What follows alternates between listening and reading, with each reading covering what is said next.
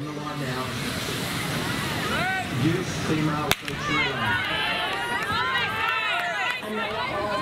It looks tough. You can see that they're getting stuck in that sand a little bit, but the beaches that are holding themselves up strong and coming through. WA, we have Sophie Watts.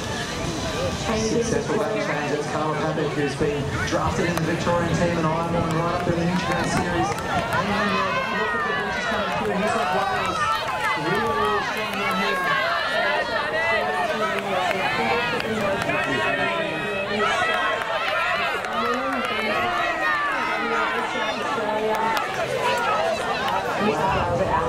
New South Wales once again doing a wonderful job here as they come down. West Australia in second place. Who have we got to finish? New South Wales successful handover. Clean handover to Maddie Spencer. So Maddie Spencer is an awesome build highlight when she runs. She looks pretty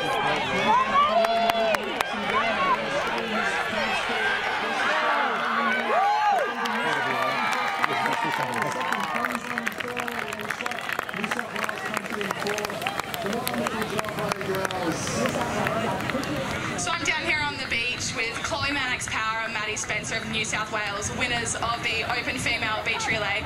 Maddie, you just mentioned that you couldn't breathe. How tough was that sprint? Running's really tough. Definitely don't like the beach. It hurts. Love to stay in the water. So yeah, running hurts.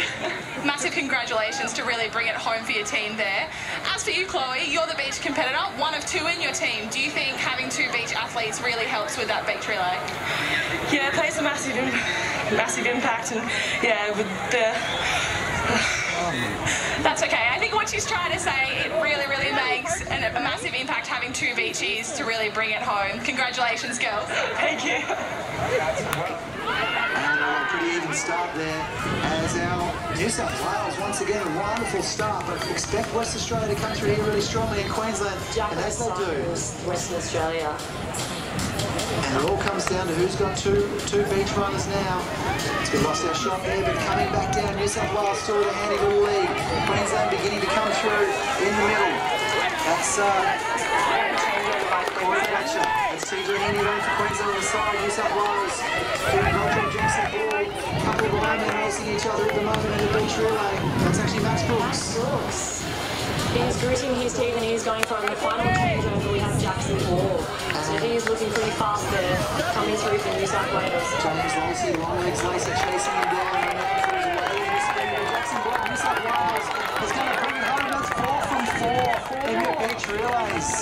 That is very impressive from New South Wales, and those boys must be very happy. Here with Dean Scarf and Jackson Borg of New South Wales. That's 4 from 4 wins for New South Wales in the beach relays. That's pretty unseen. How does that feel?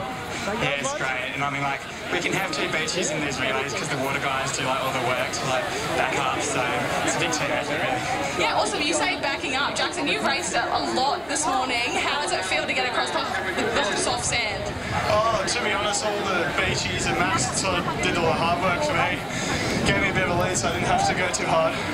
Actually, I think Max has had the bigger program, so poor bugger, but oh well. So awesome to see water competitors stepping up and getting the points for New South Wales. Well done. Thanks, Bree. Very impressive indeed. Bree